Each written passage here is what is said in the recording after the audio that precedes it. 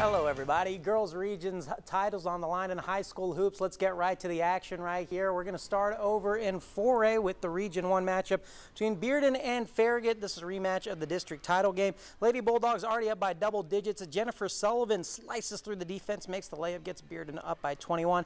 Emily Gonzalez knocks down a corner three later on to extend the lead right there. She's going to make it. And then Sullivan hesitates, then hits a three. She finished with 15 points, and the Bulldogs win in a blowout 56-27. And 4A Region 1, Sevier County and Science Hill played for the title at Jefferson County High School. The game was tied at 13 second quarter. Smoky Bears then went on a 12-0 run. Kinley Loveday caps it off with the layup right there. The Hilltoppers would fight back in this game, though.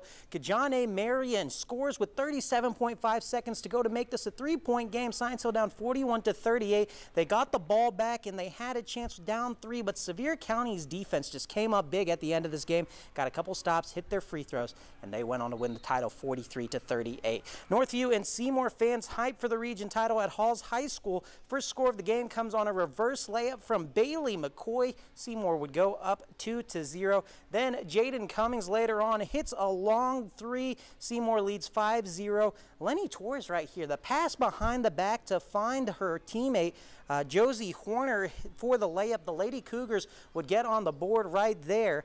And then Seymour would be too much, though, in this game. McCoy would strike again. She knocks down a long two, and they'd go on to win 50-29. In Region 1 2A, Alcoa traveled to Gatlinburg-Pittman. This was a rematch of the district title game. Highlanders won.